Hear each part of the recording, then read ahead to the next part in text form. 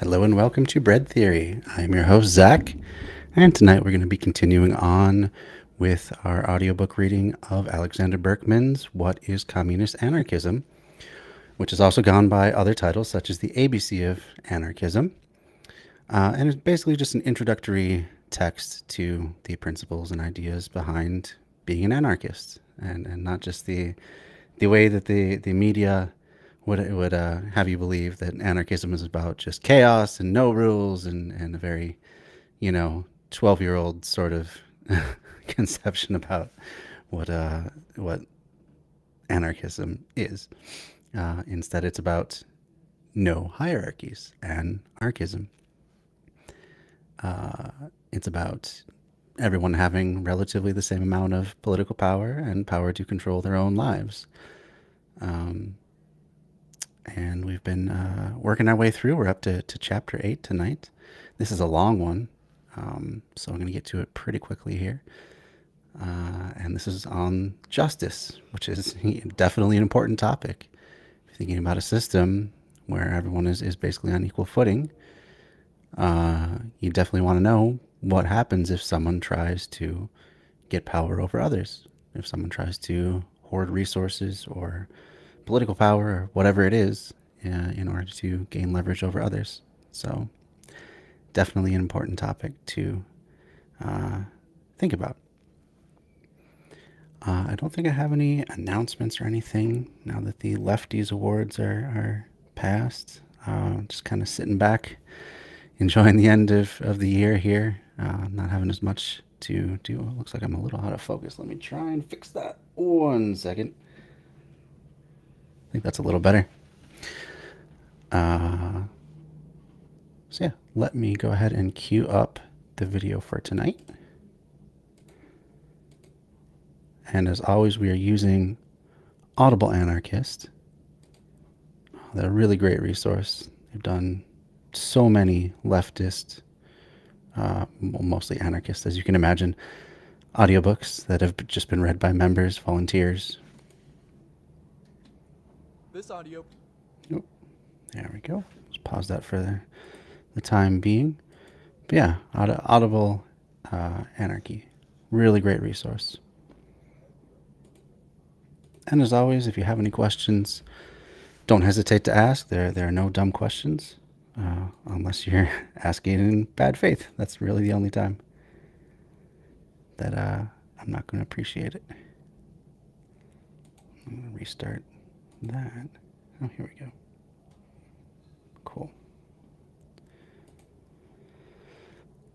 All right. Let's get into the text tonight. I'm going to take that off of there. And I'm going to take away the captions. I haven't updated my podcast in a while because I've moved over to Podbean for a variety of reasons. One of them is eventually I'd like to be doing a live podcast at the same time as I'm doing these live streaming sessions.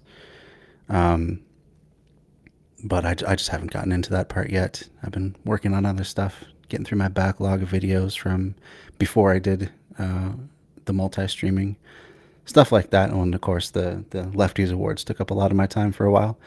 But eventually I'll get back to the podcast and start updating it again. But anyway, if you're interested in checking out some of my back episodes, I certainly have quite a few. I think I'm up to like 40 or 50 in the podcast feed there, so plenty to go through. But there's the link for that. I should create a command for that as well. I will eventually for each one of my social medias, but haven't gotten around to that either. So a lot of work to be done on the channel. Stay tuned to that for that. But anyway, let's get into the chapter on justice. Here we go. Production was made in collaboration with Audible Anarchist.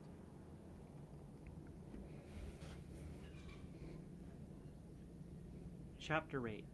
Justice. Ooh, put on No, closed my friend, captioning. as terrible as it is to admit it, there is no justice in the world. Worse yet, there can be no justice as long as we live under conditions which enable one person to take advantage of another's need. I would agree with that.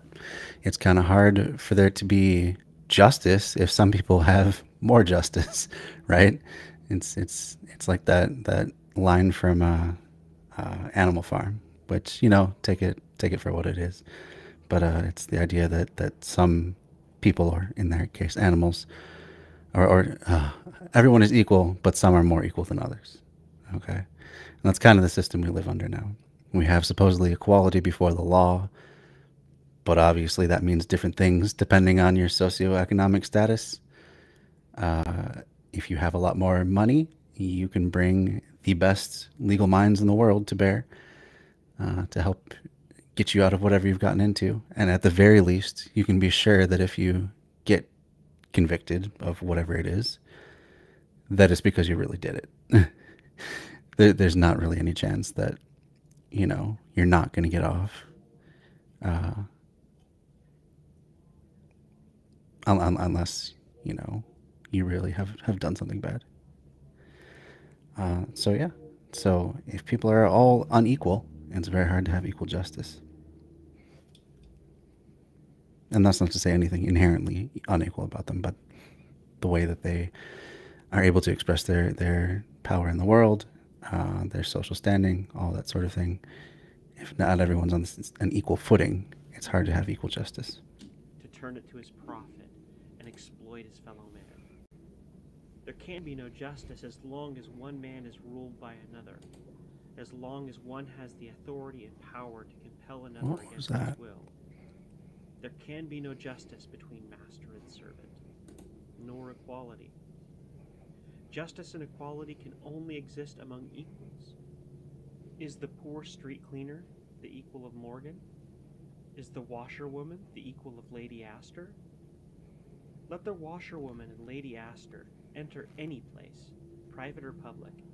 Will they receive equal welcome and treatment? Their very apparel will determine their respective reception. Mm-hmm. Because even their clothes indicate, under present conditions, the difference in social position, their station in life, their influence, and wealth. Mm-hmm.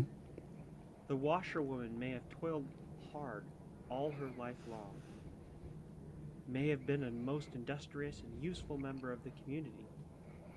The lady may have never done a stroke of work, never been of the least use to society. For all that, it is the rich lady who will be welcome, who will be preferred. I have chosen this homely example. And this cuts across not only class, but of course race, especially in the United States. They've done a number of studies, and they found that if you have a black man and a white man, each of them have the same prior convictions, are being charged with the same exact crime around the same circumstances. The black man is more often than not going to be convicted. And that's regardless of the makeup of the jury. There could be black people on the jury. They're still more likely to convict. So this whole notion that we have a blind justice system, that it treats everyone equal before the law, well, maybe a high-sounding principle, it definitely does not come out that way. Because people bring their own prejudices along with them. People who are taking part in the justice system are fallible. They have prejudices. They have preconceived notions of various types of people, and they don't set that aside. We're not robots, for one thing, but just in general, the societal ideas about different groups are carried into the courtroom too. It is typical of the entire character of our society, of our whole civilization. It is money and the influence and authority which money commands that alone count in the world, not justice, but possession. Mm-hmm. Broaden this example to cover your own life, and you will find that justice and equality are only cheap talk, lies which are taught, while money and power are the real thing, realities. Yet there is a deep-seated sense of justice in mankind, and your better nature always resents it when you see injustice done to anyone. You feel outraged, and you become indignant over it, because we all have an instinctive sympathy with our fellow man. For by nature and habit, we are social beings. I mean, and this, I'd say, is a very true statement. We all have a pretty innate sense of justice. And you can even see that when it comes to things like employment. You know, the your average worker uh, wants to be paid well. They see that things are instead set up to give them as little as possible, and try to work them harder and harder. They feel unfairly treated. They feel a sense of injustice, and consequently, they resent the owner class, and the owner class sees them as inherently, um, trying to get something for nothing. Get money for doing a job or not working at all. Um, that's definitely the way that unemployed people are seen, as being a free rider on the system. And again, it's people's sense of justice that comes into play. That's not to say that they're right about that. In fact, in most cases, they're wrong to assume that people who are unemployed or underemployed just aren't trying hard enough, or have something inherently flawed about them. It's just that the system is set up to benefit those who already have. But still, I think it is a true statement that everyone has a pretty innate sense of justice. That also doesn't mean that our sense of justice always lines up with one another. There's plenty of things that I'm sure one person could feel is completely justified, and another would feel is totally beyond the pale. But when your interests or safety are involved, you act differently. You even feel differently. Suppose you see your brother do wrong to a stranger. You will call his attention to it. You will chide him for it.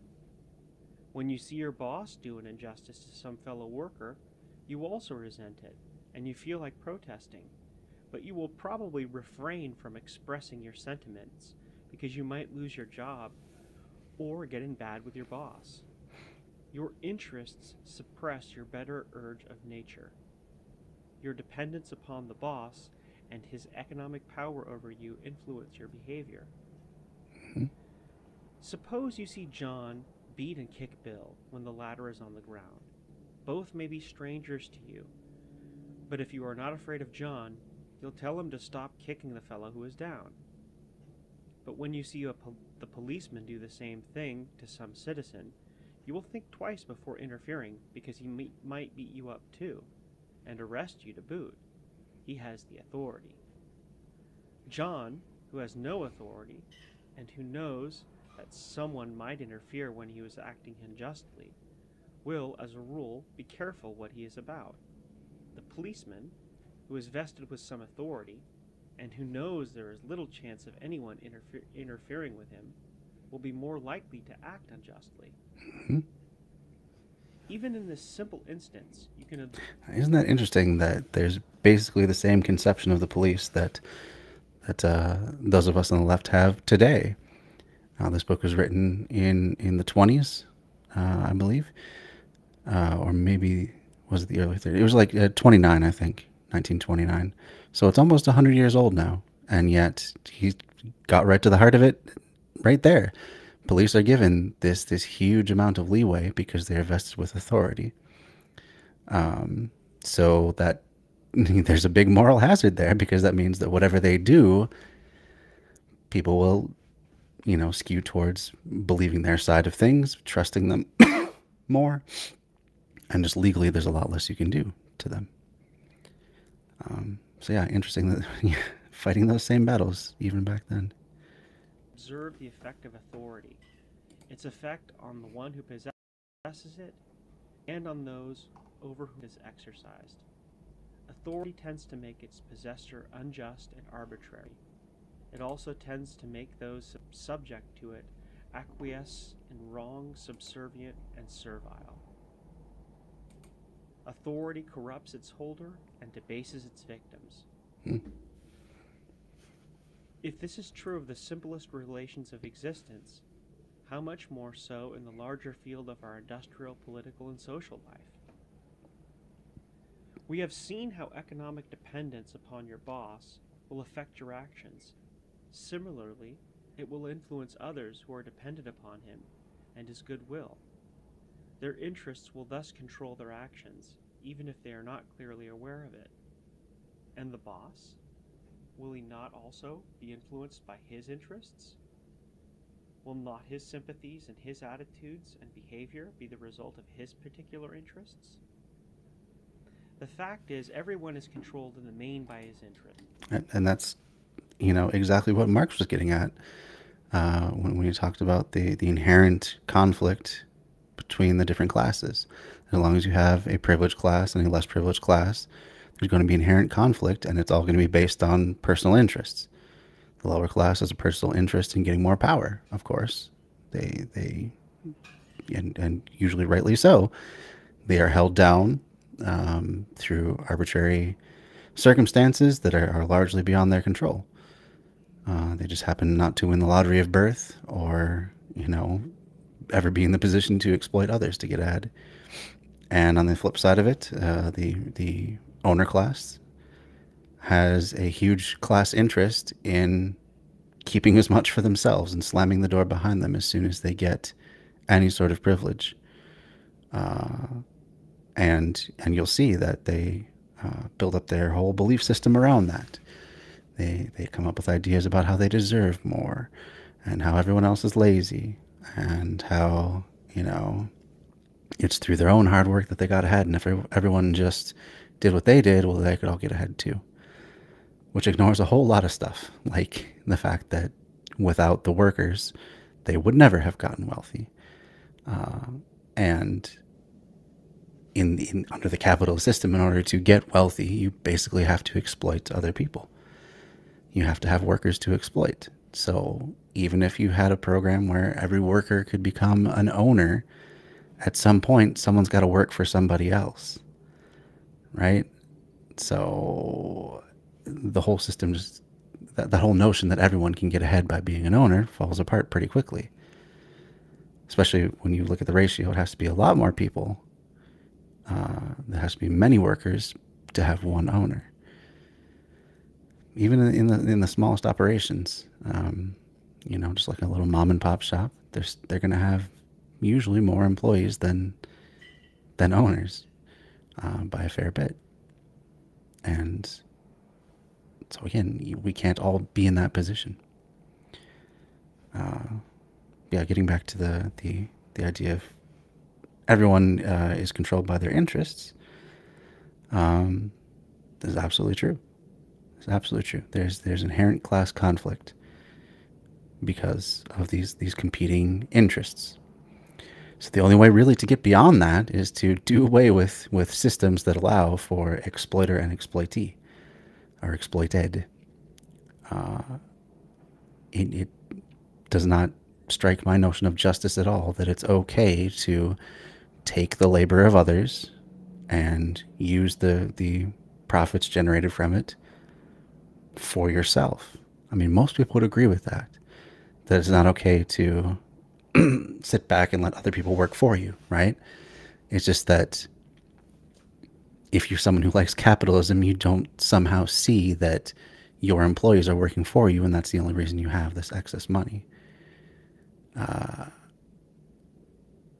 And it's so strange too, because they come up with all these euphemisms like "have your money work for you." Well, your money is real people, for the most part. It's your employees who are at work generating money for you, even if you're kicking back at home. They say, well, anyway, let's get back to the text. Actually, we'll keep moving on because this is a big chapter. There's a 50-minute chapter here, so I do want to maintain a pretty good pace. Our feelings, our thoughts, our actions, our whole life is shaped consciously and unconsciously by our interests. I am speaking of ordinary human nature, of the average man. Here and there you will find cases that seem to be exceptions.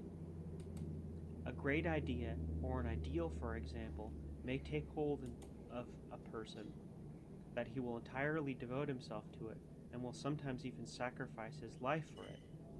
In such an instance, it might look as if the man acted against his interests. But that is a mistake. It only seems so, for in reality, the idea or ideal which the man lived or gave his life was his chief interest. The only difference is that the idealist finds his main interests and living for some idea, while the strongest interest of the average man is to get on in the world and live comfortably and peacefully, but both are controlled by their dominant interests. The interests of men differ, but we are all alike, in that each of us feels, thinks, and acts according to his particular interests, his conception of them. Now then, can you expect your boss to feel and act against his interests? Can you expect the capitalist to be guided by the interests of his employees? Can you expect the mine owner to run his business in the interests of the miners? We have seen that the interests of the employer and the employee are different, so different that they are opposed to each other. Right. Can there be justice between them? Justice means that each gets his due. Can the worker get his due or have justice in a capitalist society? If he did, So now this is interesting. I'm not definitely not a Proudhon scholar. Proudhon being basically the father of the modern anarchist movement. But he believed in something. He believed in a system where we could keep owner and worker as long as every worker got the full product of their labor. So once you've taken out expenses for the company, insurance, you know, everything that goes into maintaining the company, you divvy up all of the profits based on number of hours worked per person, and that would include the owner as well. So the owner has to work as well. They can't just be an owner. But as long as every person gets out what they put in, then he thought it would be okay. Now, how you would do a system like that, that's less clear. That's less clear because you're trusting then the owner to not squirrel money away, for one thing, put it in accounts that are, marked as rainy day fund or something like that, and then use it for themselves. And you get into the idea that you have to, calculate, well, I did so many hours, and this is the profits that's directly generated from my work. And that's not always clear, especially if you're doing very complex operations, with many different parts of assembly, perhaps, many different types of labor going into it. It's not clear at the end, like who deserves what, right? And Kropotkin, Peter Kropotkin, another big anarchist thinker who we have covered, basically thought that too. It's like, it just, things are so complex. If you use coal for your operation, does the person who mined the coal get part of the profit? Do they get, does the engineer who designed the coal shaft get part of the profit too? There's so many parts that it becomes too complex to break it down. So instead, what you could do is at least have a worker-owned cooperative. And that was the topic of our last video on Sunday. And we looked at what worker-owned cooperatives entail. And in that sort of a scenario, everyone is both worker and owner. So nobody can sit by and collect profit without working, and no one has more power than another. And in that sort of a scenario, you can negotiate among yourselves who gets what part of the profit. And you may decide that if a manager has more responsibility, or has a more stressful job, or if some job entails more schooling or technical knowledge that's not as easy to come by, you may end up saying, well, they deserve a larger share of the profit. But that's at least something that you have a say in. Because in a worker-owned cooperative, every member gets one vote towards things like how the profit is divvied up, as well as things like scheduling and stuff like that, and all the big important functions, or areas that your enterprise is involved with. That's all made collectively. And to be clear, it's not as though like every decision, we're all going to decide which supplier we have for, let's say we're a cafe.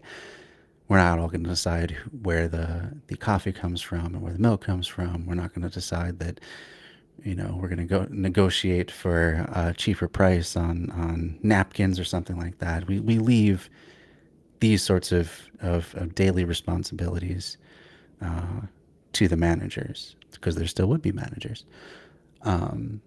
So if you're the buyer for the company, that's your job. If you're the accountant, that's your job. Those aren't all collectively decided. It's the big things, the things like, does anybody get health benefits, and if so, what are they going to be? What are the requirements for new members in terms of perhaps putting in their own share? There's the form of cooperative that was mentioned in the video where everyone puts in a few $1,000s. And I would assume that would be over time. So like it gets taken out of your paycheck until you've put in your 5,000, 10,000, whatever dollars. It's a different way of capital formation. So you would decide stuff like that. You would decide other benefits. You would decide scheduling, workplace conditions, how conflicts would be disputed. But again, you would delegate the actual conflict dispute resolvement to probably an HR person or something like that. So,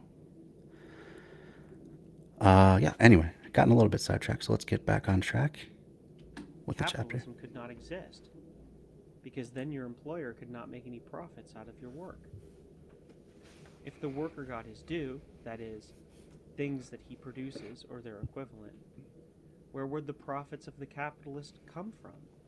Right. If labor owned the wealth it produces, there would be no capitalism. It means that the worker cannot get what he produces, cannot get what is due to him, and therefore cannot get justice under wage slavery. If that is the case, you remark, he can appeal to the law, to the courts. What are the courts? What purpose do they serve? They exist to uphold the law. If someone has stolen your overcoat and you can prove it, the courts would decide in your favor. If the accused is rich or has a clever lawyer, the chances are that the verdict will be to the effect that the whole thing was a misunderstanding, Right. or that it was an act of aberration, and then the man will most likely go free. But if you accuse your employer of robbing you of the greater part of your labor, of exploiting you for his personal benefit and profit, can you get your due in courts? The judge will dismiss the case, because it is not against the law for your boss to make profits out of your work. There is no law to forbid it. You will get no justice that way. It is said that justice is blind. Yeah, he's getting into that as well.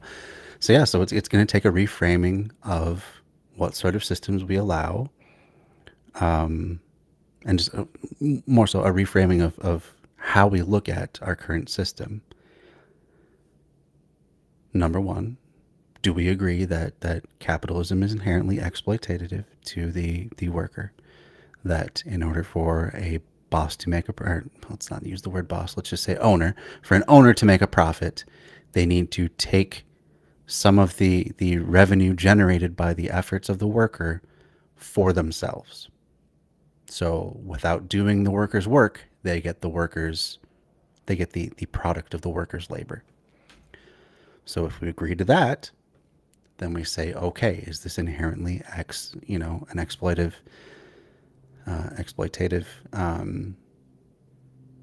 system?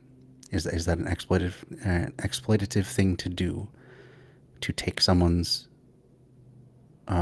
take the product of someone's work for yourself just because you're a boss, or not a boss, an owner? And if we agree to those two things, then we have to ask the question, why do we allow that system to exist? Is it just because we've never thought about it? Is there something we're somehow missing in this equation? You'll get a lot of capitalists trying to defend it by saying, well, the owner took the risk, so they deserve the reward. But even if that's true, let's pretend that's true for just provisionally for a second here. It's not, but let's pretend that's true, that the owner takes the risk, so they deserve a bigger reward. At what point then have they been justly compensated for taking that risk? Is it once the business becomes profitable? Is it once they've made a certain percentage in profit back above and beyond what they, whatever loan or whatever they took out?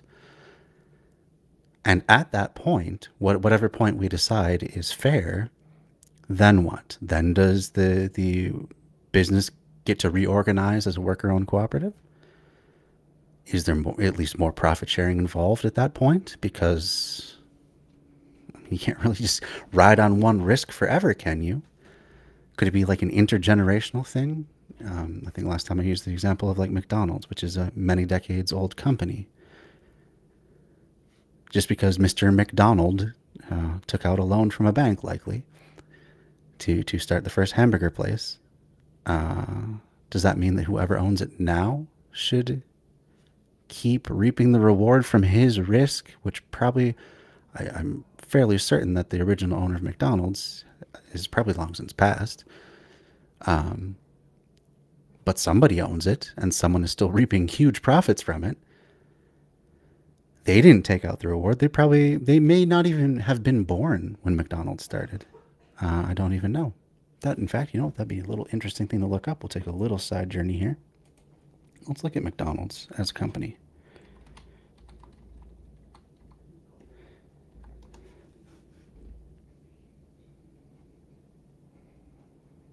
Let's just find the Wikipedia for it.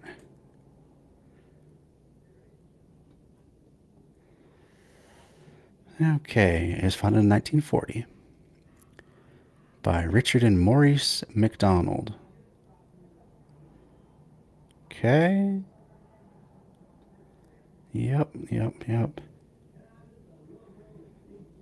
Let's see who owns it now. Who owns McDonald's? There we go. It's like Google was listening to me. That's scary. Oh, and then it typed in who owns Burger King. Way to go, Google.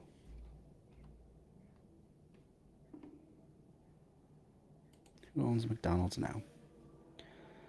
So, the president and CEO is Chris Kempczynski.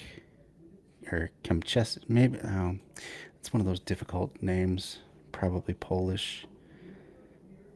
Kempczynski? We'll say that. Let's take a look at this guy. He doesn't look like he was born before 1940.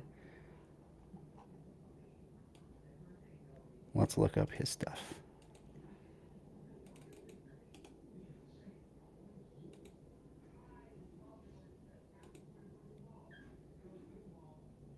All right, let's see. Oh, that's not what I wanted. I thought that was the Wikipedia. Here we go. So he wasn't even born. The current owner and CEO was born in 1967. Also says /1968. That's kind of weird. I don't know why it says that. Anyway, a couple decades after, nearly 3 decades after, McDonald's was formed, and now he owns the company. He is still reaping that reward, even though he wasn't even born when that original risk was taken. How does that make sense as an argument, then, that if you take the risk, you should get the reward? I don't even agree with the premise, but even if you did, at some point that has to run out. He has to be a really thin excuse to keep exploiting people and keeping on profiting from their labor. But let's go back to that original premise then. If you take the risk, you should get the reward. Well, is it really that much of a risk to start a business? I mean, it takes a lot of work, don't get me wrong. It takes a lot of intellectual labor to organize the correct legal documents, to, figure out all the logistics for everything, to find a location, to buy it, to hire people, to get the whole thing rolling. That takes a tremendous amount of effort. And you could maybe argue that all that effort deserves compensation, but again, at some point, as an owner, that effort's going to lessen itself Otherwise, why would you? If you, I mean, if you had to keep scrambling as hard as opening that very first McDonald's, let's say, why would you keep doing it? I don't think that you would. Um, at some point, you're going to sit back and start just raking in the dough from other people's efforts, your employees' efforts. Uh, so, but still, so is that really even a risk? Either is that a risk to take out a loan? I mean, let's consider what happens if the business, if McDonald's had gone under instead. What would happen to that original founder? Would he have to sell off all his possessions? Would people be able to sue him personally for losses if he couldn't pay all his creditors? No. As long as he's at least organizing as an LLC, a limited licensing corporation, his personal assets would be safe. So his personal car, his house, his personal bank accounts, assuming he's at least a good businessman and keeps separate books, all that stuff would be untouchable. He could declare bankruptcy and basically dust his hands off and walk away from it. There's no legal ramifications as long as he was, you know, not doing anything wrong. It's not like he's, as long as he wasn't embezzling money or something like that, or, literally stealing all of his employees' profits, not paying them at all or something like that. If he's just not a great businessman and the business folds, not a lot of consequences. He doesn't really even have to pay back that loan. That's literally less risk than an 18-year-old taking out loans for college takes. Because let me tell you, those loans don't go away. You can declare bankruptcy and those loans don't go away.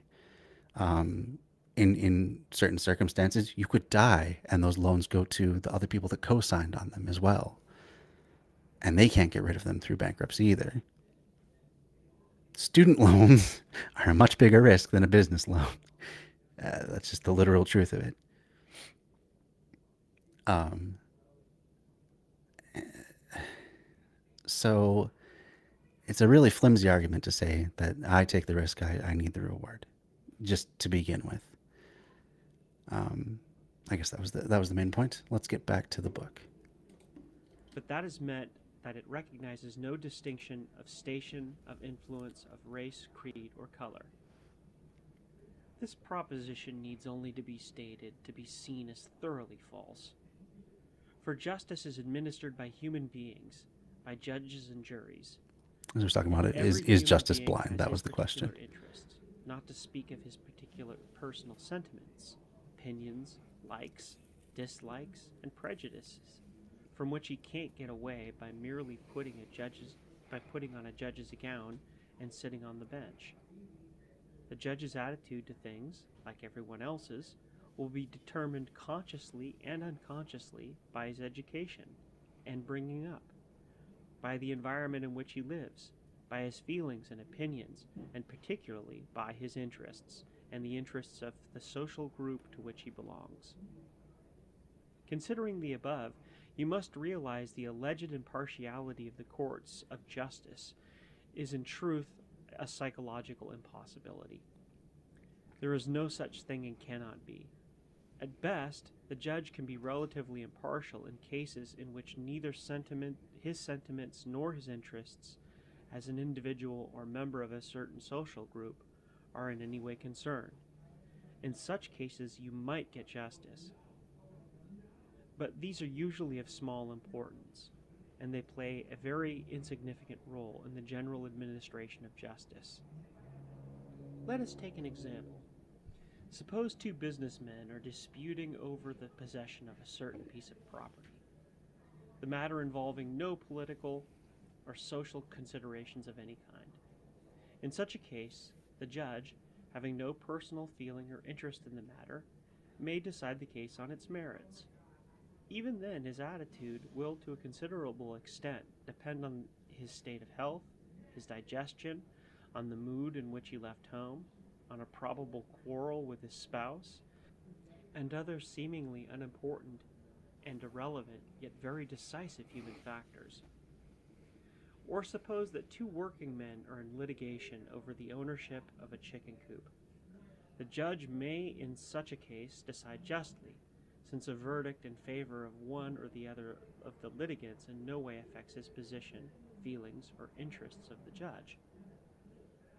But suppose a case is before him is that of a working man in litigation with his landlord or with his employer. In such circumstances, the entire character and personality of the judge will affect his decision. Haven't we seen Not that that lately? the latter will necessarily be unjust. That is not the point I'm trying to make. What I want to call to your attention is that, in the given case, the attitude of the judge cannot and will not be impartial. His sentiments towards working men, his personal opinion of landlords or employers, his social views will influence his judgment, sometimes even unconsciously to himself. His verdict may or may not be just. In any case, it will not be based exclusively on the evidence. It will be affected by his personal subjective feelings and by his views regarding labor and capital. His attitude will generally be that of his circle of friends and acquaintances, of his social group, and his opinions in the matter will correspond with the interests of that group. He may even himself be a landlord or have stock in a corporation which employs labor. Consciously or unconsciously, his view of the evidence given at the trial will be colored by his own feelings and prejudices, and his verdict will be a result of that. Besides the appearance of the two litigants, their manner of speech and behavior, and particularly their respective ability to employ clever counsel, will have a considerable influence on the impressions of the judge and consequently his decision. It is therefore clear that in such cases the verdict will depend more on the mentality and class consciousness of the particular judge than the merits of the case. This experience is so general that the popular voice has expressed it in the sentiment that the poor man can't get justice against the rich. There may be expectations now and then, but generally it is true and can't be otherwise as long as society is divided into different classes with differing interests. So as Berkman sees it, as long as we, as he was just trying to say there, as long as we have these social divisions that put one class above another, there's no such thing as complete justice. Things will always be colored and marred by the prejudices of whoever is trying the case, whether that's by a jury or by a judge. So it seems like what he's driving at is that in order to have justice, we have to get rid of these class distinctions. Now, I don't think that quite goes far enough, because I think even if we get rid of class distinctions, there's still going to be prejudice.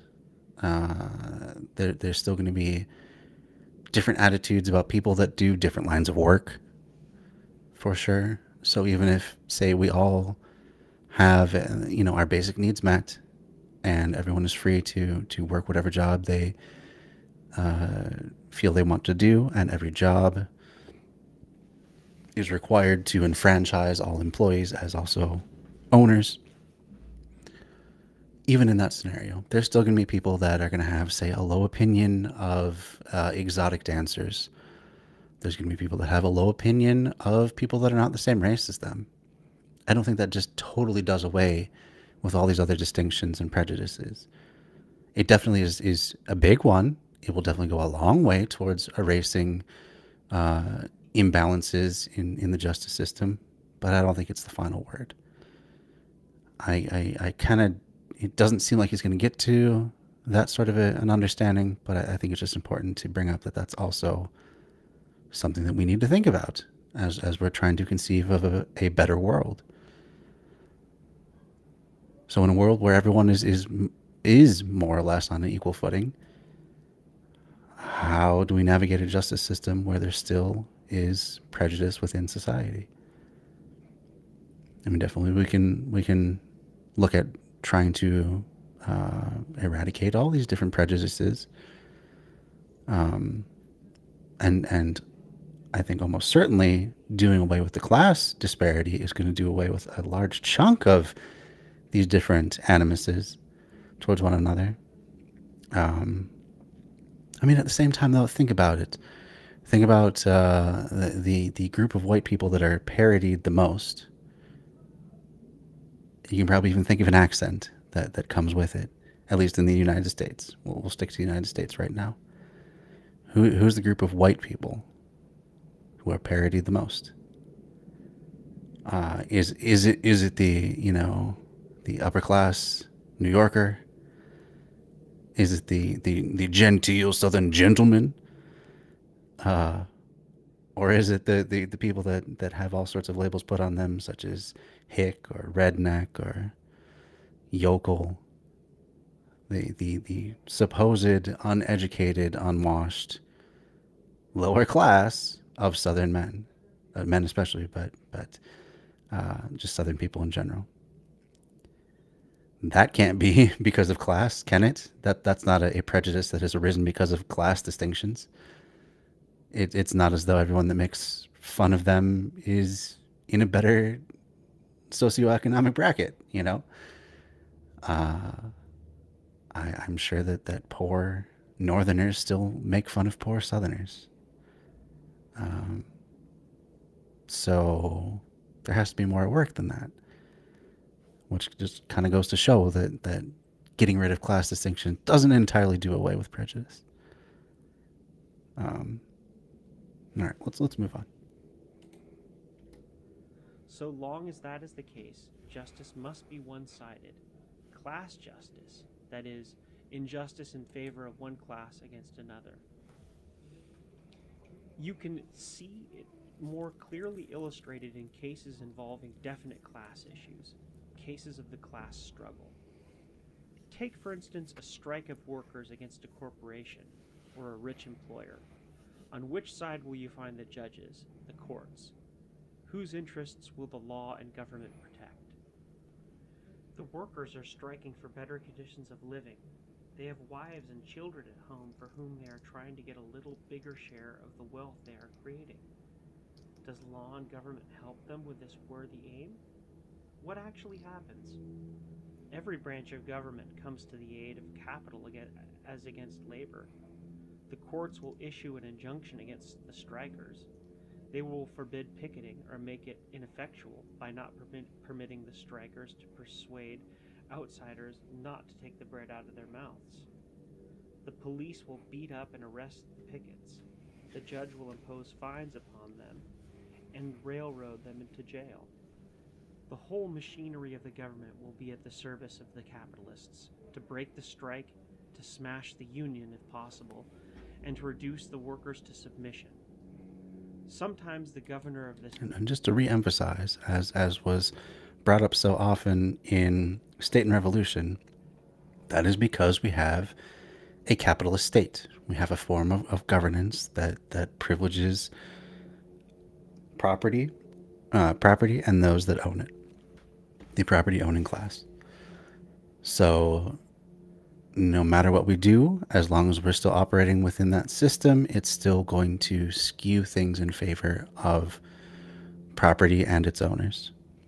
So we can go a long way to progress, but we can never quite get to any form of true socialism or anarchism or communism until we do away with the state itself, or at least this form of the state. The state will even call out the militia. The president will order out the regular troops, all in support of capitalist labor. Meanwhile, the trust or corporation where the strike is taking place will order their employees to vacate the company houses, will throw them and their families out of company houses. Will fill their places. You know, a few years ago, I would have thought that was an outdated notion, the idea of having company towns. Perhaps maybe you don't know, you yourself may have not heard of what a company town is. It was once very popular, especially during the worst excesses of the robber baron age, where you would have a company that became so powerful and basically monopolized their particular trade from one end to the other, to the point where they would build entire towns to house their workers. You know, so it often happened with things like a coal mine. So a coal mine, the best spot for a coal mine might not be, you know, near major intersections of transportation, or you know, might not be by a coastal area. It's just going to form where it naturally forms geologically. And so you might have to actually have a large coal operation. You might have to put up an entire town around that. So oftentimes these companies, if they were large enough, would build the houses. There would be a company store. You may have heard that song, you know, I owe my soul to the company store. And that was from the time where you'd have these company towns where, you know, to be a worker, you would get housing. And then I don't know if it got to the point where you wouldn't even be paid wages. You'd be paid in like company store credit. But I think that's definitely a possibility. I'm a little bit shaky on that part of it, but definitely the company store would be the only store in town. And surprise, surprise, they would jack up the price on everything so that most of your money, if not all, went back into that store. And then, of course, if you wanted to get better working conditions or organize or anything like that, you're stirring up trouble for the boss, right? They would threaten to throw you out of your own home because they own the homes too. And so the point was that, you know, just a few years ago, I would have thought that was one of those ideas that was thankfully left in the dustbin of history. But now people like Bezos and I think even Elon Musk have been talking recently about trying to revive that idea in order to work on their big projects. And of course, Bezos wants to put the entire working class out into space to mine resources for him, while the rich get to enjoy a pristine Earth, which has been, you know, freed of all the dirty pores and all the polluting industries that support them. He wants to put all of that out into space. So it basically be a company space station. Yeah.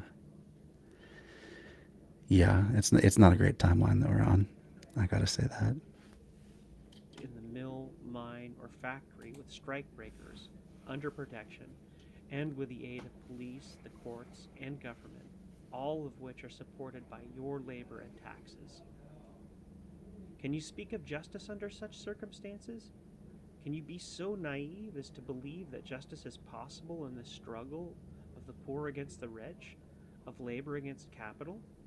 Can't you see that it is a bitter fight, a struggle of opposed interests, a war of two classes? Can you expect justice in war? Truly, the capitalistic class knows that it is war, and even uses every means at its command to defeat labor. But the workers, unfortunately, do not see the situation clearly as their masters, and so they foolishly twaddle about justice, equality before the law, and liberty. It is useful to the capitalist class that the worker should believe in such fairy tales. It guarantees the continuation of the rule of the masters. Therefore, they use every effort to keep up this belief. The capitalistic press, the politician, the public speaker never miss an opportunity to impress upon you that law means justice, that all are equal before the law, and that everyone enjoys liberty and has the same opportunity in life as the next fellow. The whole machinery of law and order, of capitalism and government, our entire civilization is based upon this gigantic lie, and the constant propaganda of it by school, church, and press is for the sole purpose of keeping conditions as they are, of sustaining and protecting the sacred institutions of your wage slavery, and keeping you obedient to law and authority. By every method, they seek to instill this lie of justice, liberty, and equality in the masses, for full well they know that their whole power and mastery rest upon this faith. Isn't that the truth today as well? Every conservative squawks endlessly about, "Oh, I believe in liberty, I believe in freedom, I believe in, living in a free country, free country, free country, free country." It's so ingrained into us that those concepts, they really don't mean anything. Eh, And that's the thing about so many of these myths that hold up capitalism, at least in the minds of people, as the logical system. Of course, why not? Why wouldn't we do capitalism? So many of these myths that go towards propping that up, you push on them just a little bit, and they just completely deflate. There's just nothing to them really of substance. So if you were to ask your average conservative, what does freedom mean? Well, it means freedom to do what I want. You know, drive wherever I feel like, buy whatever I want, you know, shoot my gun. They'll give you maybe perhaps a list of things like activities that they're allowed to do. Um, but when it comes to like their average daily life, the average person has very little freedom. They don't really make any of the choices about the way that the company that they work for runs.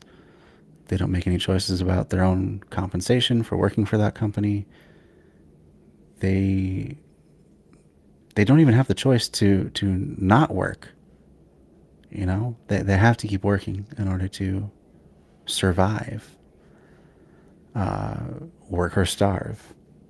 That's the freedom that the U.S. stands for. The freedom to choose your master, or maybe if you're really lucky, to become a master.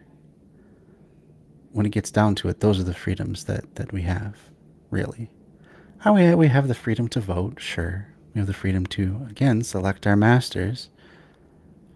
But it's more often than not, people from privileged classes, because in order to be a politician, it takes money and it takes time off of whatever your normal job is in order to campaign, in order to fundraise. Those are things that are just not open to most people. So is it really all that free? Do we really have even all that much political freedom? If, and people Americans so often decry the low voter turnout, and they say things like, well, if you don't vote, you don't have the right to complain because, you had a choice and you chose not to exercise it. I take a different view. I take the view that a lot of people, maybe even the average person, if they have time to vote, it takes a lot of, for one thing, it takes a lot of information gathering, which they maybe don't have time for. Yeah, and if you're a person at the bottom, you're likely working more than one job because minimum wage does not cover living expenses anywhere in the country. So you're spending all your time working. What time then do you have to become politically informed enough to vote? What time do you even have to physically go and vote? And if you did, but you didn't even have enough time to, read a paragraph about each of the candidates, what political freedom do you really have at that point? If you could never be a politician yourself, how much political freedom do you have?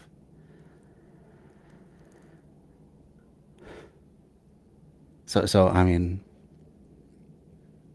I guess I don't even, yeah, keep getting off on these tangents tonight, and then I forget where I've come from to begin with. But yeah, oh, we're talking about capitalist myths. That's why, because he's talking about this faith in the system. Yeah, it's. I think that's maybe one of the most powerful tools that the left could employ, is just starting to poke holes. Push back a little bit, plant that seed. Are you really free?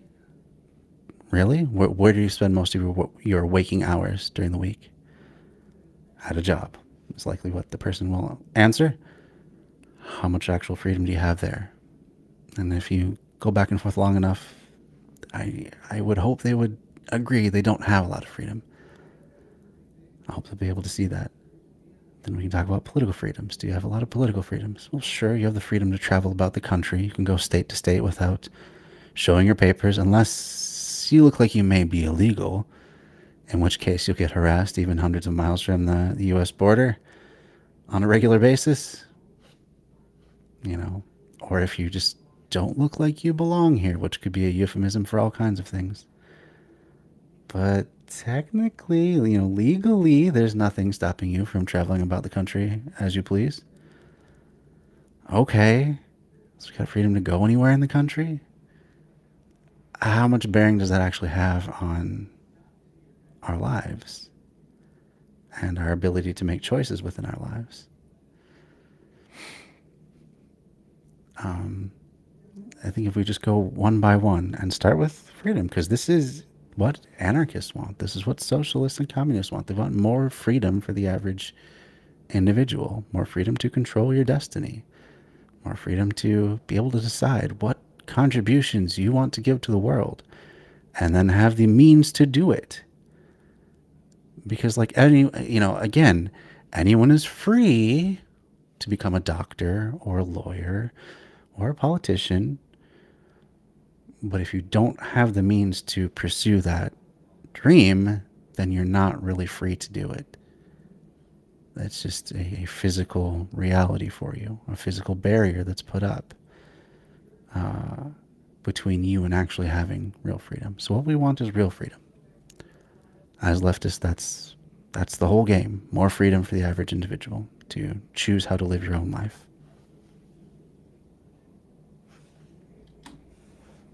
On every appropriate and inappropriate occasion, they feed you this lie. They have created special days to impress the lesson more emphatically upon you. Their spellbinders fill you with full of this stuff.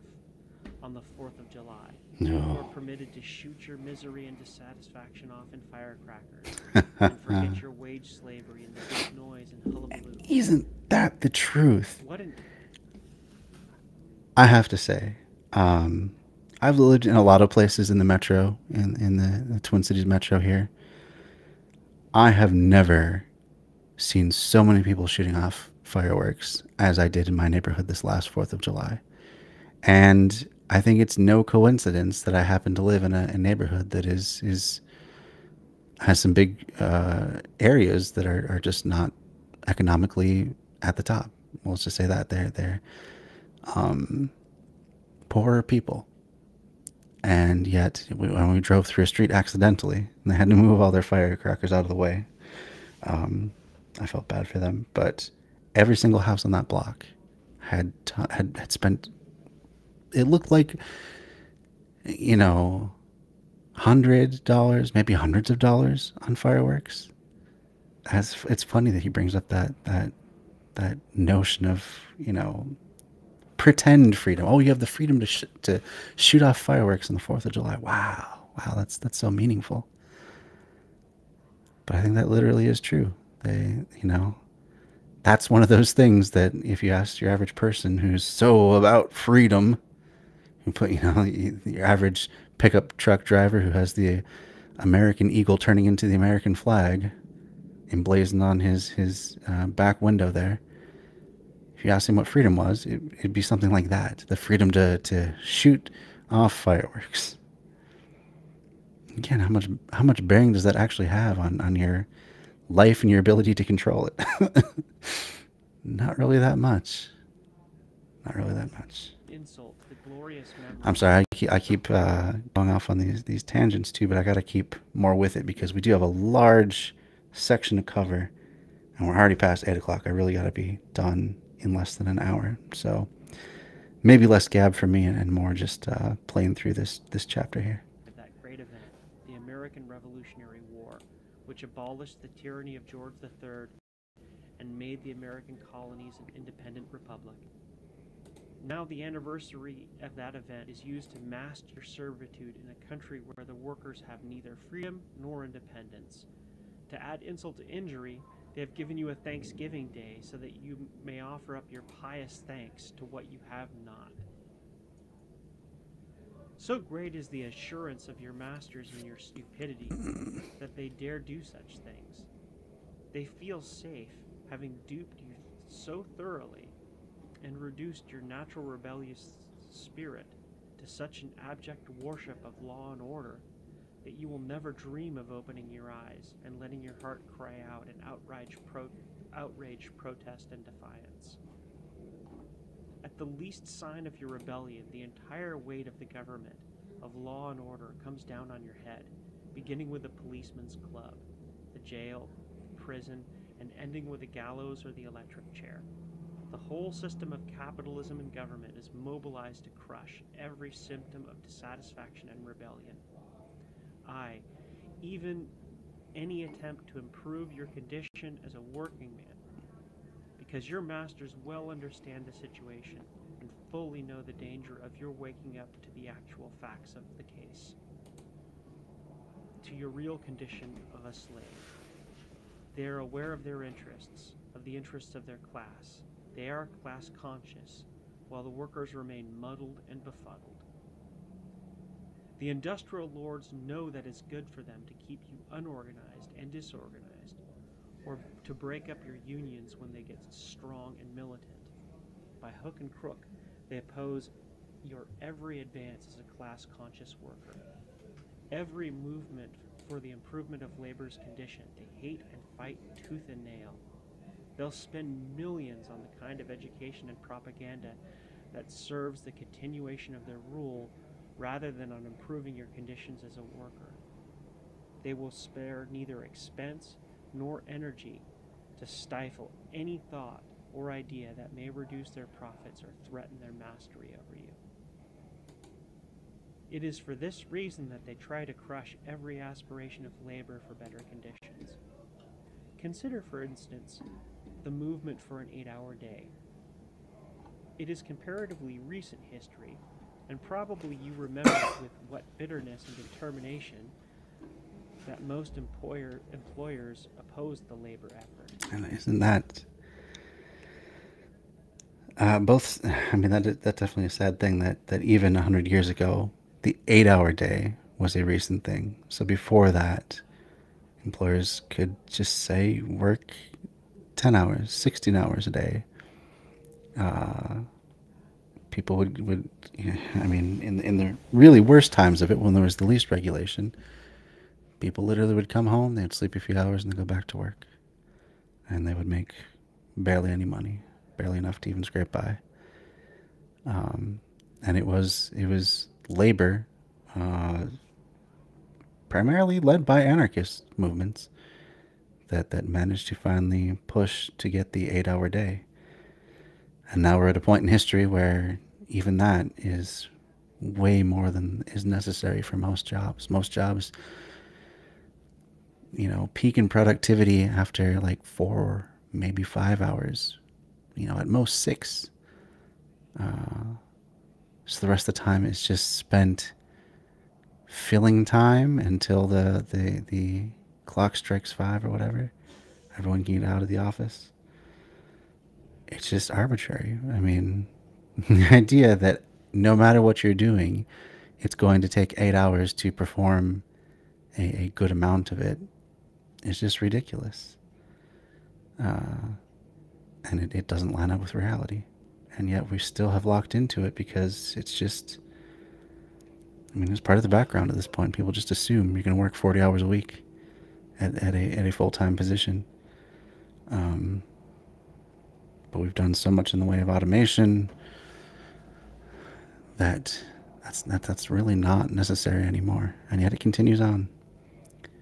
And that's another one of those potential liberating forces, having to work less and still be able to survive. Something that we could do today.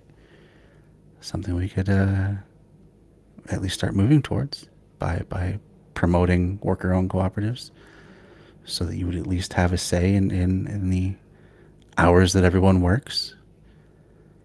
And again, with one of the huge benefits of a worker-owned cooperative is that if you're doing something and a new piece of machinery comes out, or something comes out that helps save you effort, um, maybe even as simple as a way that you can do easy accounting, keep your books very quickly, and easily, so that you don't have to have someone do that as their full-time job. Um, but whatever it is, if some new technology comes out, saves you labor, you can decide then, as a collective, how to redistribute that surplus. Are we going to work the same number of hours and make more money? Or are we going to choose to reduce the number of hours that everyone works and make the same amount of money? Instead of this cataclysmic thing that it is, in most industries now, if automation comes in, that could be the end of jobs. And it's because the labor has now become superfluous to the owner. So, as is always the case under capitalism, all the benefits of something new and better go to those that already own. But if everyone in the company owns, if everyone is also an owner in addition to being a worker, then everyone benefits. It's pretty simple that way.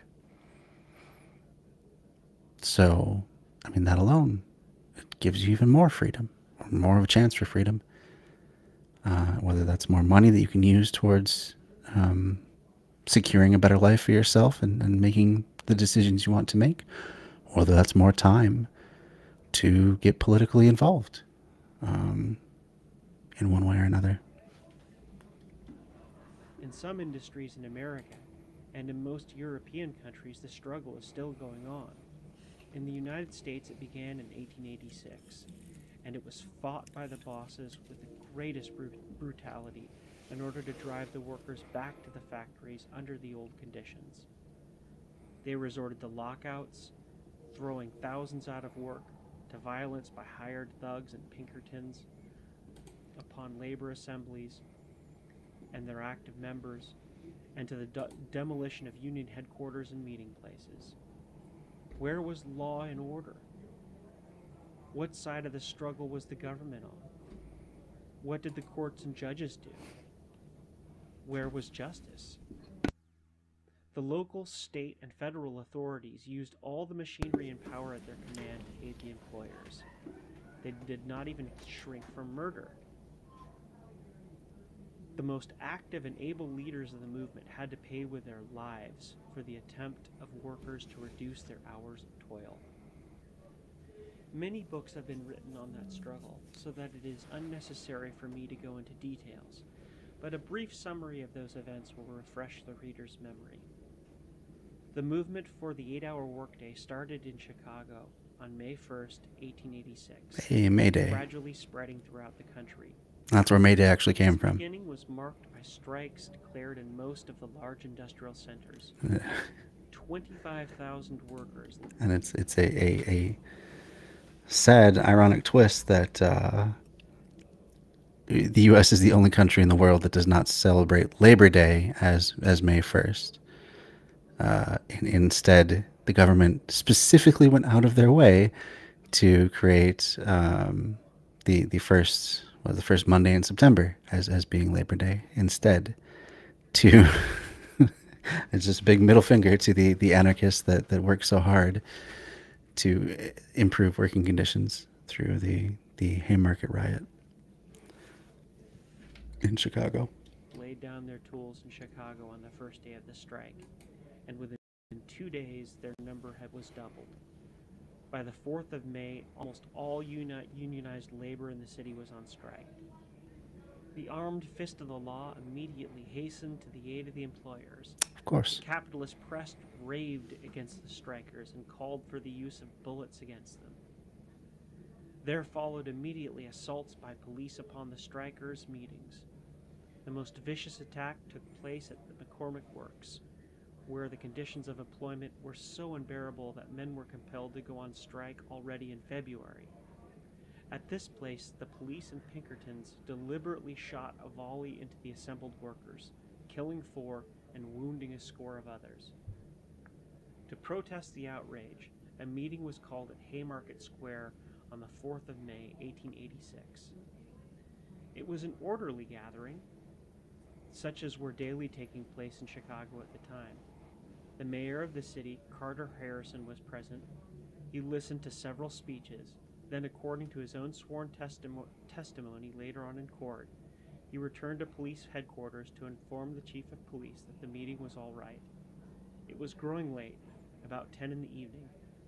Heavy clouds overcast in the sky. It looked like rain. The audience began to disperse till only about 200 were left. Suddenly, a detachment of 100 policemen rushed upon the scene, commanded by Police Inspector Bonfield. They halted at the speaker's wagon, from which Samuel Fielden was addressing the remnant of the audience. The inspector ordered the meeting to disperse. Fielden replied, "This is a peaceful assembly." Without further warning, the police threw themselves upon the people, mercilessly clubbing and beating men and women. At that moment, something whizzed through the air. There was an explosion as of a bomb. 7 policemen were killed and about 60 wounded. It was never ascertained who threw the bomb. Even to this day, the identity of the man has not been established. Even to this day. There had been so much brutality by the police and Pinkertons against the strikers that it was not surprising that someone should express their protest by such an act. Who was he? The industrial masters of Chicago were not interested in this detail. They were determined to crush rebellious labor, to down the 8-hour movement, and to stifle the voice of the spokesman of the workers. They openly declared their determination to teach the men a lesson. Among the most active and intelligent leaders of the labor movement at the time was Albert Parsons, a man of old American stock whose forebears had fought in the American Revolution. Associated with him in agitation for the shorter workday were August Spies, Adolf Fischer, George Engel, and Louis Ling. The money interests of Chicago and the state of Illinois were determined to get them. Their object was to punish and terrorize labor by murdering the most devoted leaders.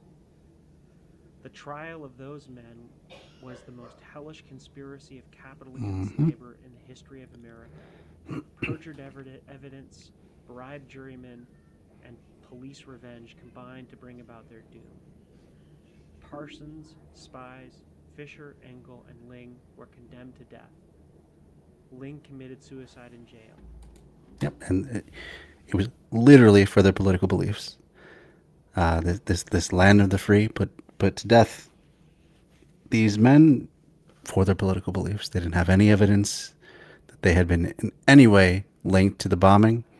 They just knew that they were the leaders, and they were terrified of a broader anarchist movement getting going, and so they just killed them. The state just executed them. Freedom.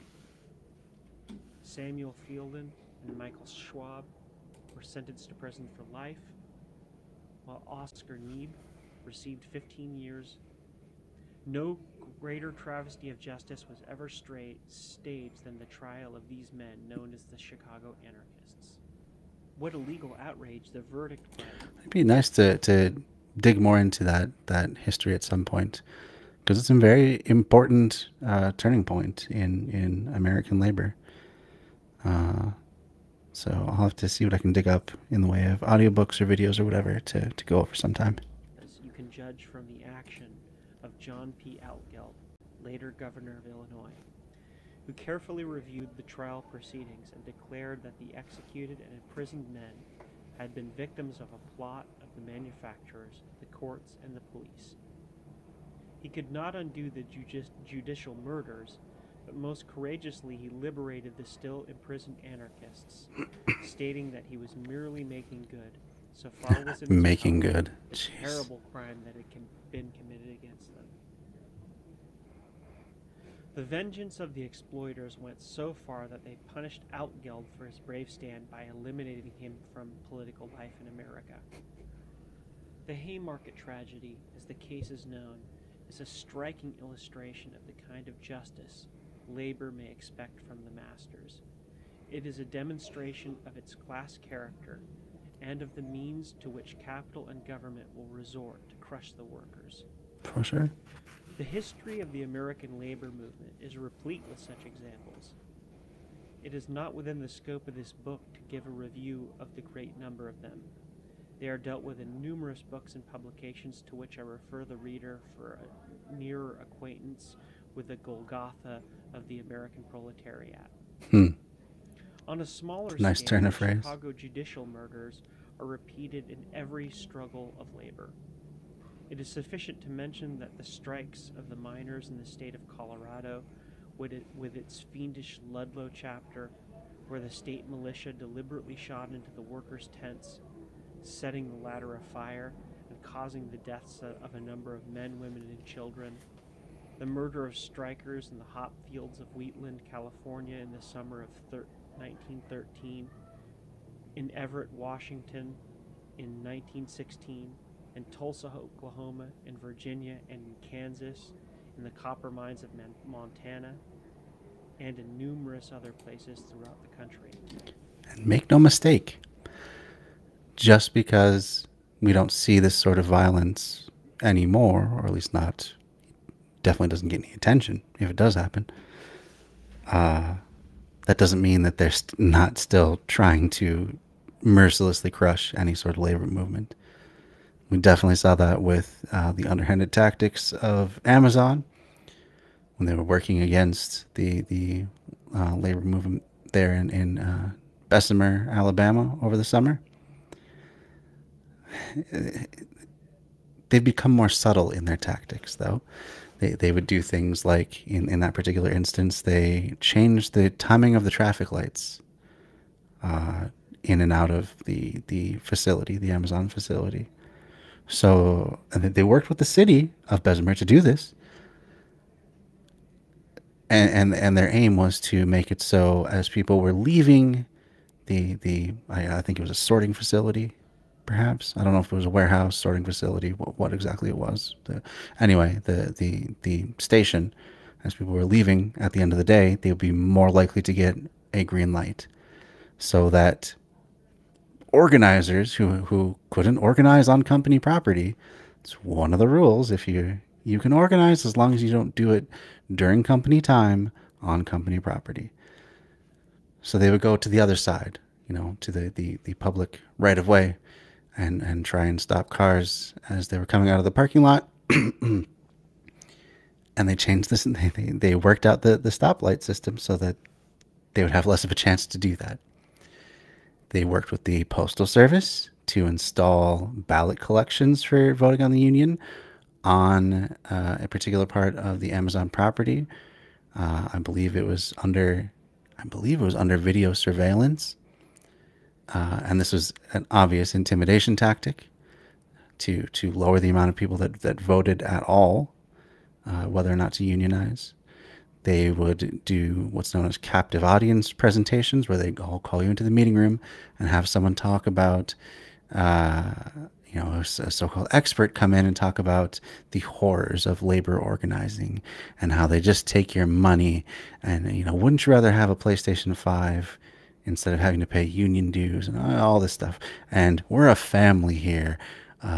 We don't need to have some third party come in and mediate stuff between us, right, guys?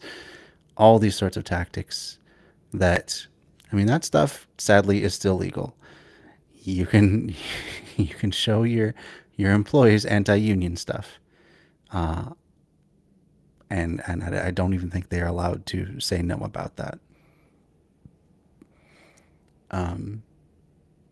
Yeah, and they'll find subtle ways of firing those that they feel to be leaders of any sort of organization effort. They'll hold them to really strict standards, like,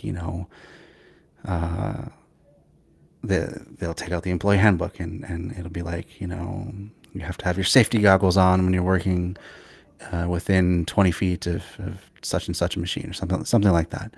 And then they'll monitor them very closely for them to slip up so they can, check, oh, you didn't wear your safety goggles. Or, we noticed that you took an extra 20 seconds on your bathroom break. We're gonna mark that down as they'll come up with some reason, failure to get back to work on time, or, time theft or something like that. Um, they'll be very strict and by the book when it comes to people that they want to get rid of, because they're looking for a reason to break the movement. So again, it's not overt, but then again, also labor movement in the United States is just a shadow of what it used to be. Participation in unions is down below 10% at this point. Um, it's really sad to see the state of things.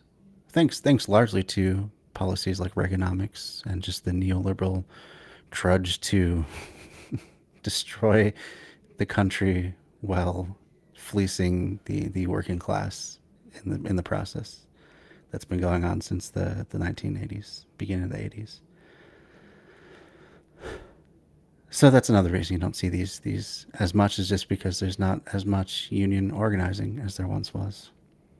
But still, they've become wise to things, and now that there's more, you can put things on social media. It would be bad PR to literally just go out and shoot people that are picketing, or have cops beat them up or that sort of thing, because everyone's at least has a camera now. So there's that too. But let's continue on. I don't know if we're going to make it through the whole chapter in the next half hour, but we're going to do our darndest. Nothing arouses the hatred and vengeance of the masters as the effort to enlighten their victims. This is as true today as it was in the time of slavery and serfdom. We have seen how the church persecuted and murdered her critics, and fought every advance of science as a threat to her authority and influence. Similarly, has every despot also always sought to stifle the voice of protest and rebellion. In the same spirit, capital and government today furiously fall upon and tear to pieces everyone who declares to shake the foundations of their power and interests. Take two recent cases as instances in this never-changing attitude of authority and ownership: the Mooney-Billings case and that of Sacco and Vanzetti. One took place in the East, the other in the West, the two separated by a decade and the whole width of the continent. Yet they were exactly alike, proving that there is neither East nor West, nor any difference of time and place in the master's treatment of their slaves. Mooney and Billings are imprisoned in California for life. Why? If I were to answer in just a few words, I should say with perfect truth and completeness, because they were intelligent union men who tried to enlighten their fellow employees and improve their condition. It was just this, and no other reason, that doomed them. The Chamber of Commerce of San Francisco, the money power of California, could not tolerate the activities of two such energetic and militant men. Labor in San Francisco was becoming restive, strikes were taking place, and demands were being voiced by the toilers for a greater share of the wealth they were producing. The industrial magnates of the coast declared war upon organized labor. They proclaimed the open shop and their determination to break the unions. That was the preliminary step in placing the workers in a position of helplessness and then reducing wages. Their hatred and persecution were directed first of all against the most active members of labor. Tom Mooney had organized the streetcar men of San Francisco, a crime for which the traction company could not forgive him. Mooney, together with Warren Billings and other workers, had also been active in a number of strikes. They were known and admired for their devotion to the union cause. That was enough for the employers and the San Francisco Chamber of Commerce to try to get them out of the way. On several occasions they had been arrested on framed-up charges by agents of the traction and other corporations. But the cases against them were of such a flimsy nature that they had to be dismissed.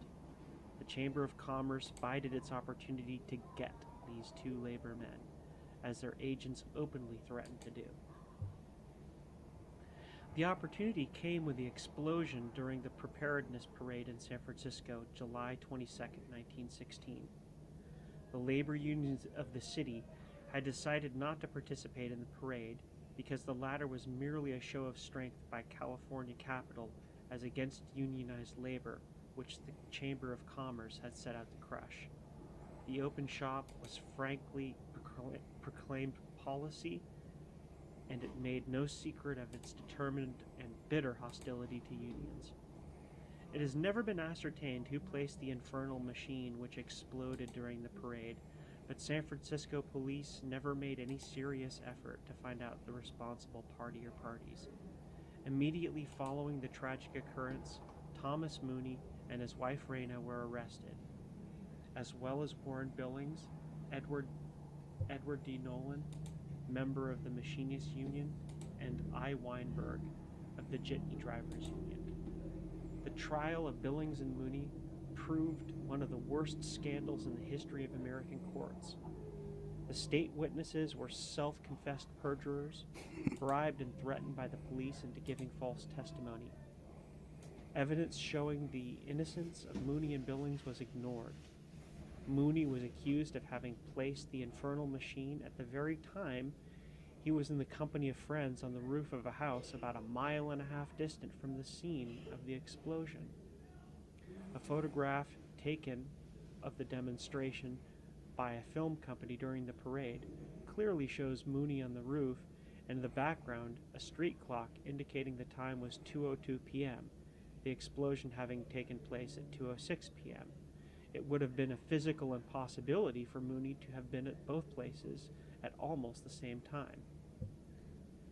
But it was not a question of evidence of guilt or innocence. Tom Mooney was bitterly hated by the vested interests of San Francisco. He had to be gotten out of the way. Mooney and Billings were convicted, the former being sentenced to death, the latter receiving a lifetime term. The outrageous manner in which the trial was conducted, the evident perjury of the state witnesses, and the clear hand of the manufacturers backing the prosecution aroused the country. The matter ultimately was brought up before Congress.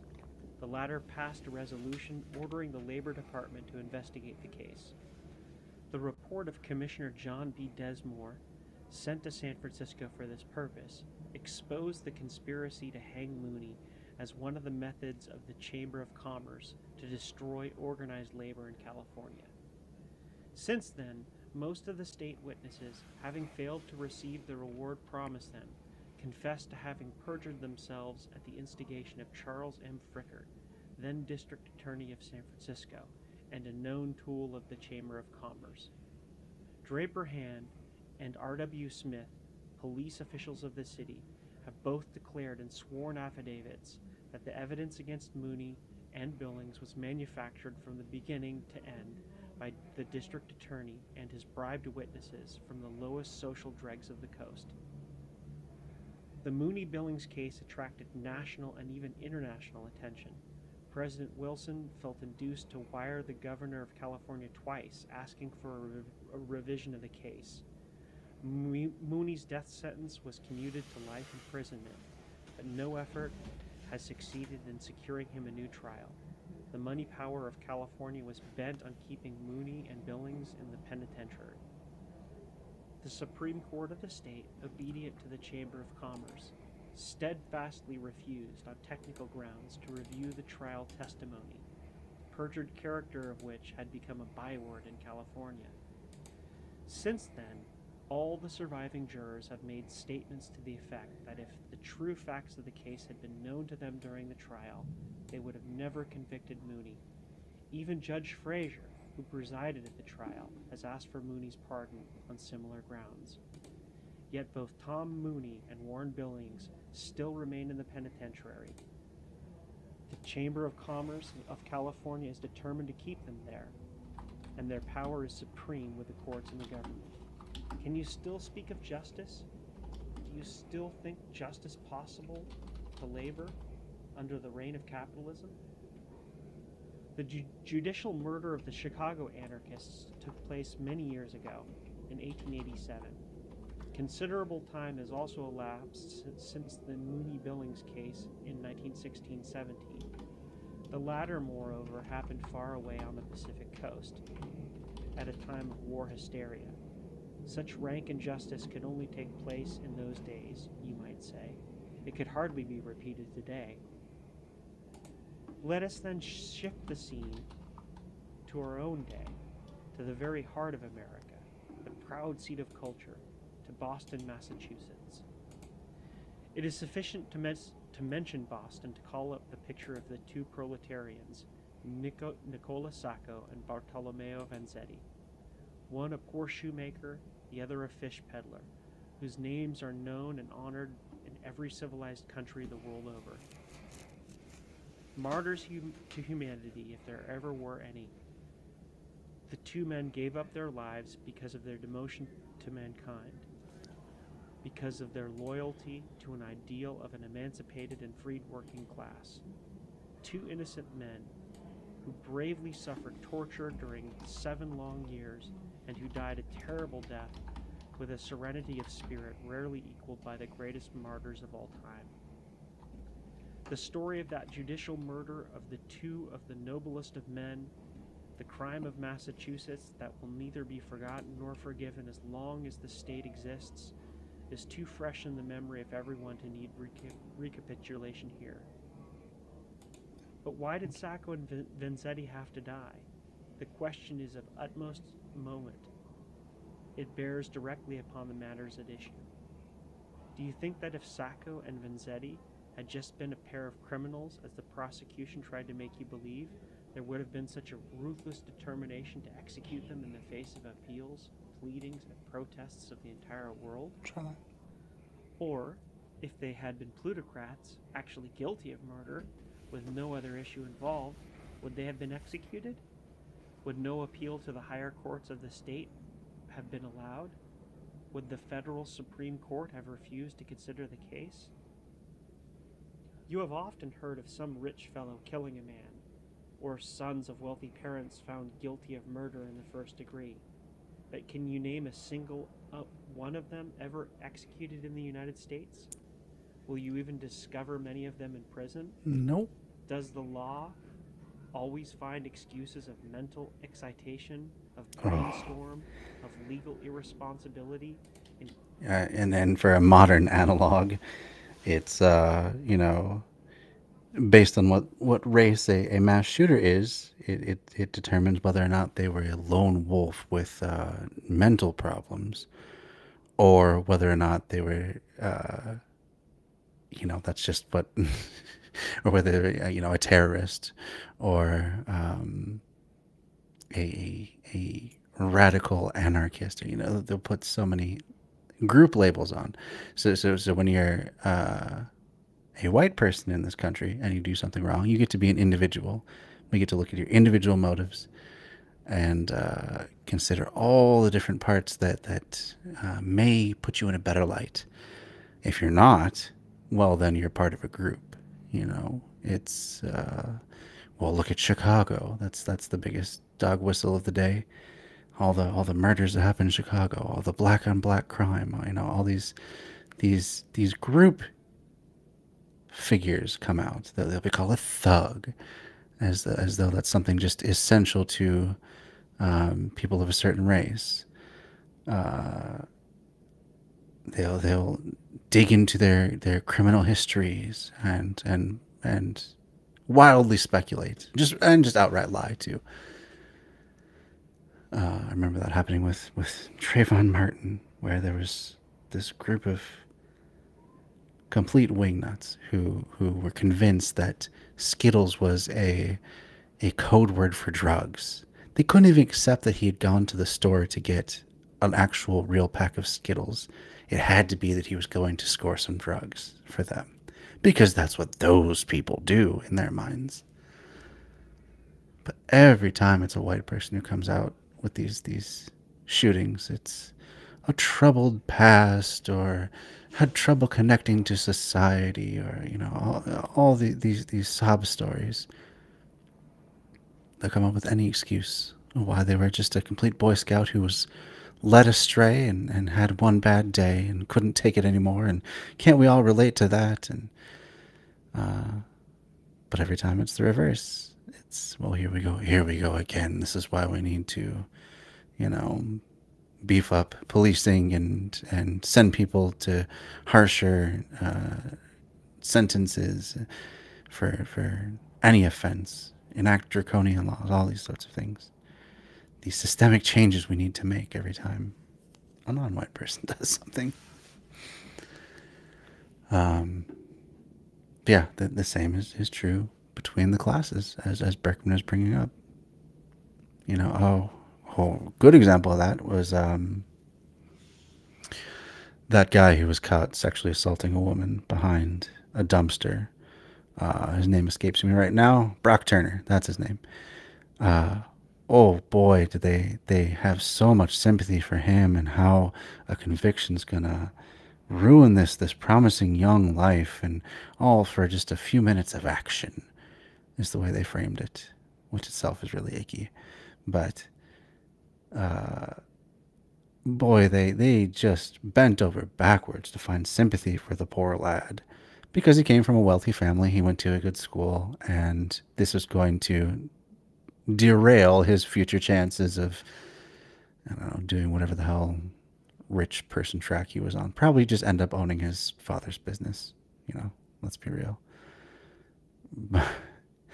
But never once did they consider what not convicting him would do to, say, potential future victims. What not having consequences would do to the likelihood of him reoffending.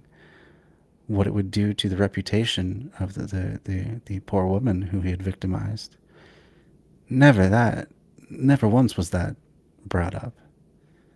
And it's because she was not from as well off of a family, and she was a woman, of course.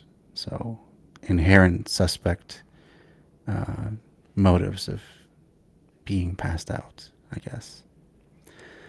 Yeah, Berkman is exactly right. Every single time they will bend over backwards, and the news media will eat it up and join in the chorus.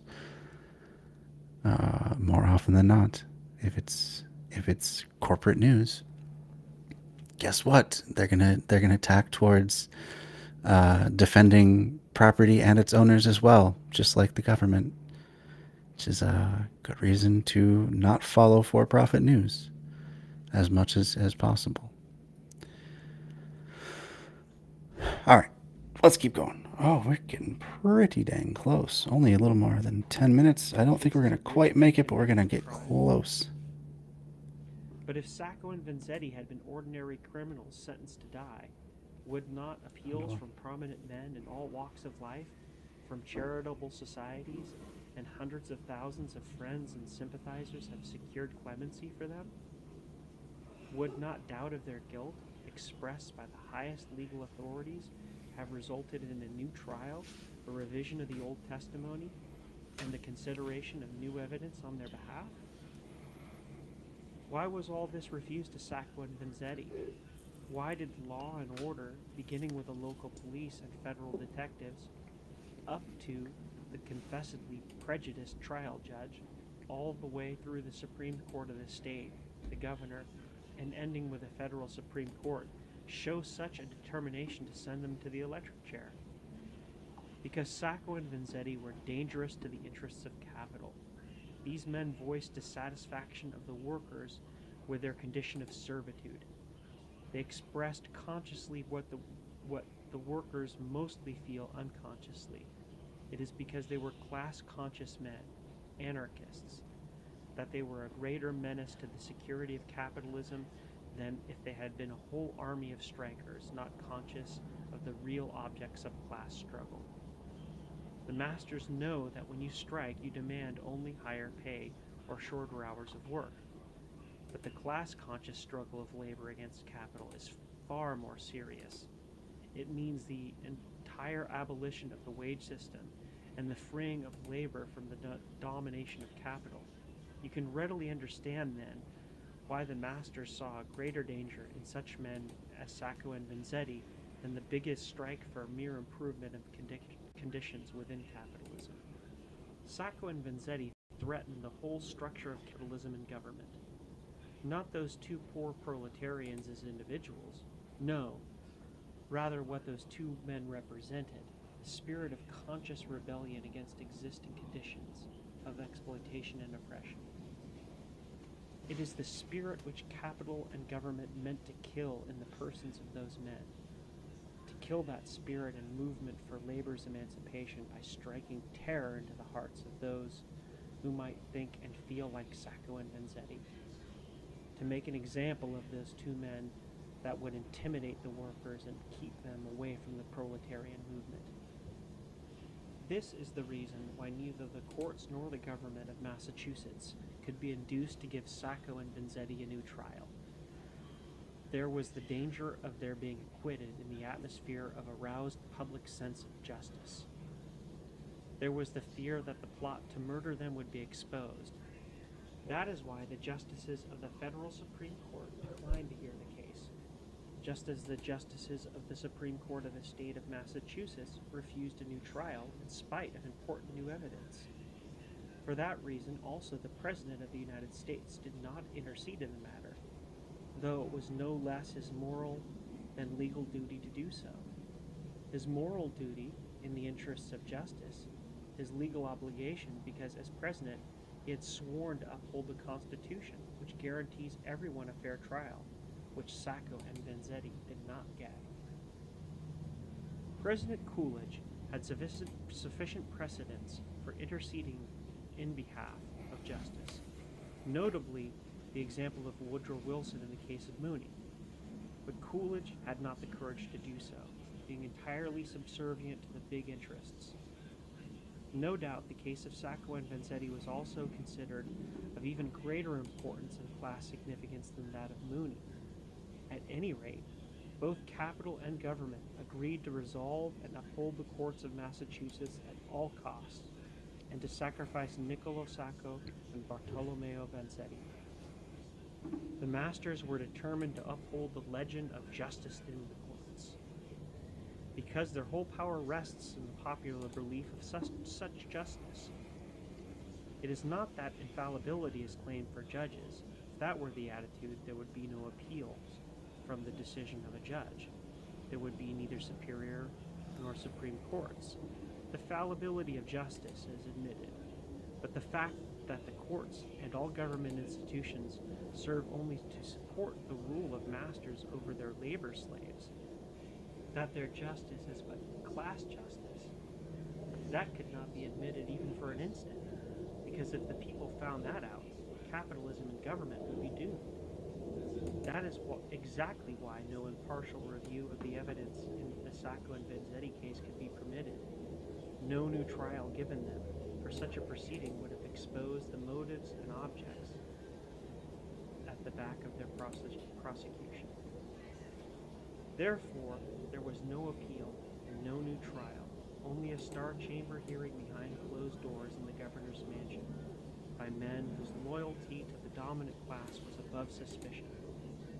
Men who, by all their training and education, by their tradition and interests, were bound to sustain the courts and clear the Sacco and Vanzetti verdict of any imputation of class justice.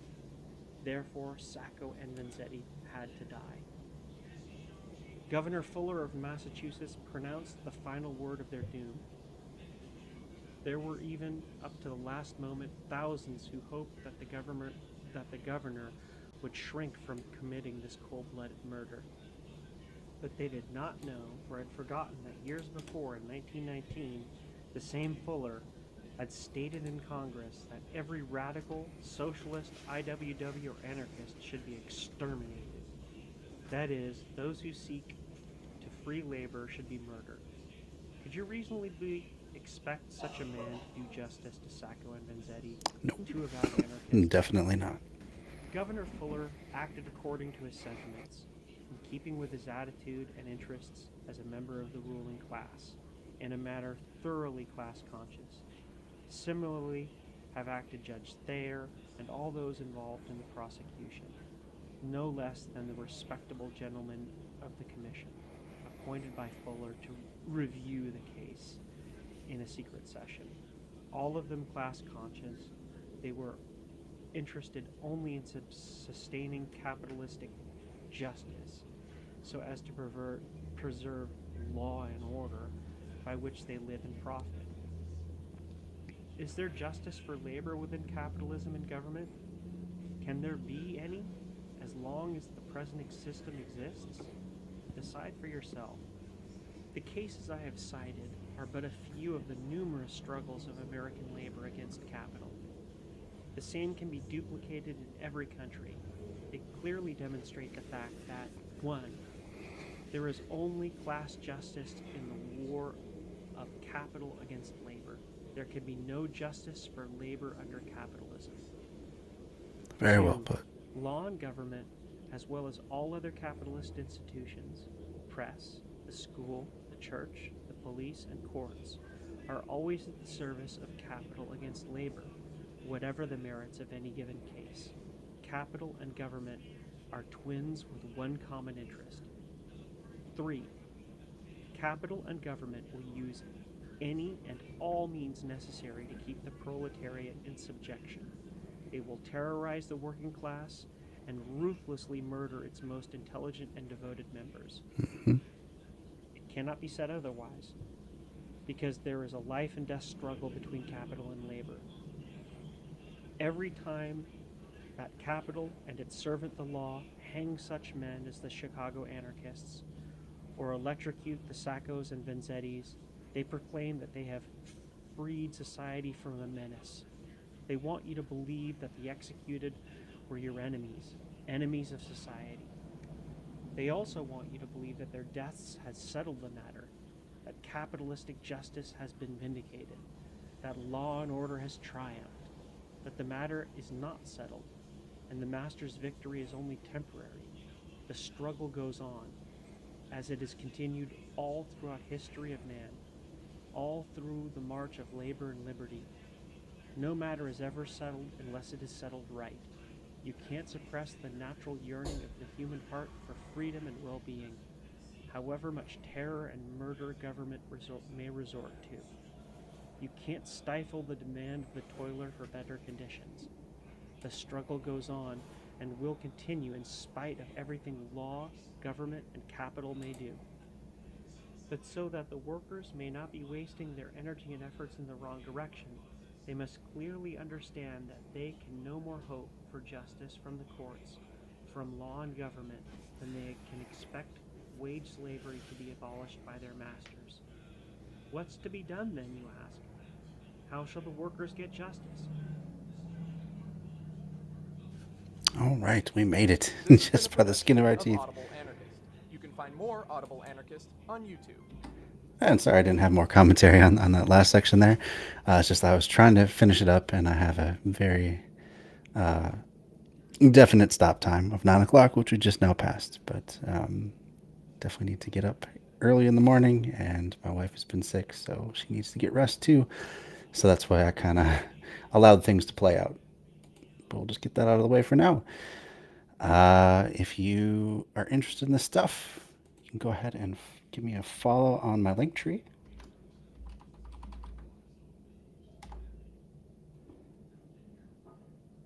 Oops, that's not what I meant to do. I put it in the wrong place. Let's try the chat. How about that? So there you go. There's my link tree coming up. I gotta fix that Nightbot and get rid of that one. I think I'm gonna be done with Nightbot for now. Stream Elements seems to do things just as well, if not better. And I also have ReStreamBot, although it didn't come into play tonight. It's kind of cool that now, no matter where you are watching the stream from, if you make a comment, it will re-comment on all the platforms. So if you make a comment on Facebook, it'll make it on Twitch and YouTube and Twitter all at the same time. And same is true of all of them. So that's kind of cool. Keeps the conversation a little more centralized, so you don't have to feel like you're only interacting with the same people on the platform that you're watching on, which is also the point of putting the chat up on the stream, on the screen here too. Yeah, but that's going to do it for tonight. If I had one criticism so far of this book, I keep hearing these comments. This is like this was my best introduction to anarchism. This is what really got me in anarchism. All this stuff like that, and I can definitely see he's a great writer, and he has a wonderful critique of capitalism. But it seems to me that is the bulk, like basically the main thrust of most of his arguments is more an anti-capitalist argument rather than being a pro-anarchist argument. And I kind of wish I'm still kind of looking for more of that flavor to be added into the mix. So it's great to lay out why the justice system is pro-capitalist and set up that way intentionally to favor owners and their property. But it would be even better if we were to do at least somewhat of a thought experiment about how a justice system under anarchy would look and be shaped. What's up, Twitch? Hey, can you not? I'm almost done. Thank you. So anyway, we're gonna go ahead and raid out right now into. Hey, seriously. We're going to go into Mitnerd, a really great streamer. So there, if you're not following on Twitch, that is the link to go to.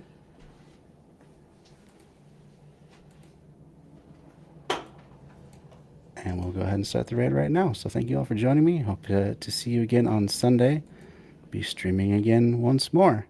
Haven't decided yet exactly what the topic will be, but I will announce that soon. If you're lucky.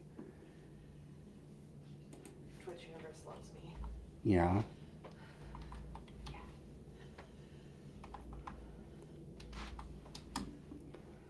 So here we go and start the raid.